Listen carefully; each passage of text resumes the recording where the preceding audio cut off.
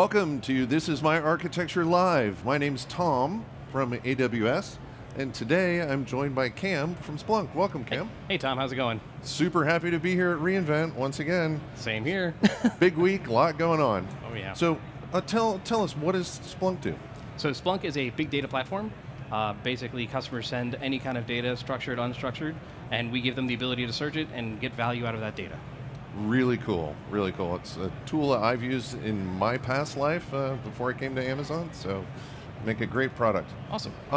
So we're going to talk about an aspect of your architecture today, and I see we've got a customer side and a Splunk side. Tell us what's going on here.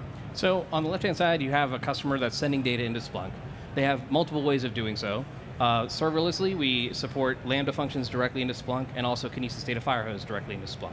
Okay, so a customer can use various AWS services to ingest that data and then start to drive their analytics and reporting based on that, or they can just send data directly into Splunk? Yeah, absolutely. So we can send or collect data from AWS services, also their data, whether it be through a forwarder or again through these AWS services natively into Splunk.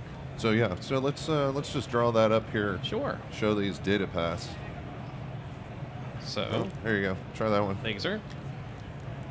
There we go. So again, traditional HEC data comes in through an elastic load balancer. Kinesis Data Firehose, it does go through a second load balancer because it does require sticky bits in order for the data to process properly. For Firehose, yep. Correct. Cool. So we've got two data paths coming in here potentially, right? Mm-hmm. Different data sources. What happens to it after that? I see we've got EC2 behind it. Yeah, so what we've done in Splunk Cloud is we've enabled the separation of storage from compute. Okay. And this allows us to have EC2 instances with very fast cache tiers that allow us to store the data here where customers are searching it, but then shuttle the data off into an S3 bucket if it's not being searched as frequently. Okay, so it's going to come into one of these ELBs, it's going to go into EC2.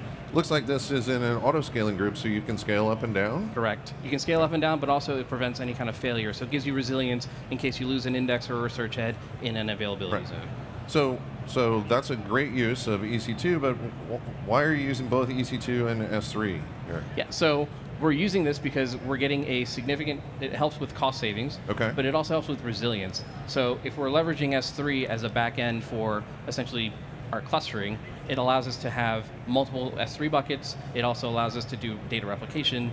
And the other good thing is that enables our new features, dynamic data self-storage, which allows customers to export their data directly to an S3 bucket in their account, or leverage this capability of archiving data in Glacier on AWS in Splunk. Right, so how do you decide then what data is stored on EC2 and what gets pushed to S3 or to Glacier? Very good question. So what we do here is there's a smart caching tier that evicts data as it's not being searched. So it's not really first in, first out. It's more if you're searching the data, it stays in the cache tier. We had a customer that had a dashboard that loaded in 14 seconds. Now it loads in less than 7 seconds. Oh wow, that's a big performance difference. Oh yeah. Oh yeah. So talk to us a little bit about the value. So performance is obviously one of the value aspects of having this multi-tier architecture. Right. What else was an impact of moving to this? So data resilience was definitely another piece of the impact. Right. Giving customers flexibility on where they store their data, and obviously there's cost savings as well involved with this. Right, because S3 is cheaper than the storage that you're doing on EC2. Oh yeah. And you get the data durability of S3, which allows you to then rehydrate the data in case you need it. Correct, correct. Awesome. So,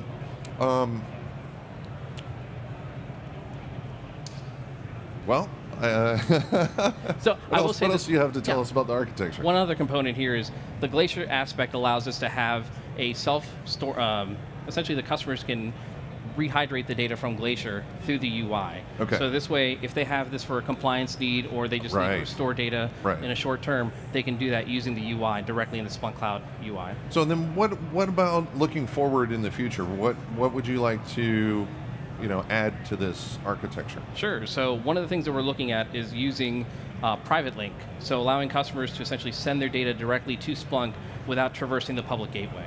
using backend to send data directly in. So they can have their data show up directly inside their VPC. Correct, correct. And each customer does get their own dedicated stack. So all their servers, indexers, search heads are all their own.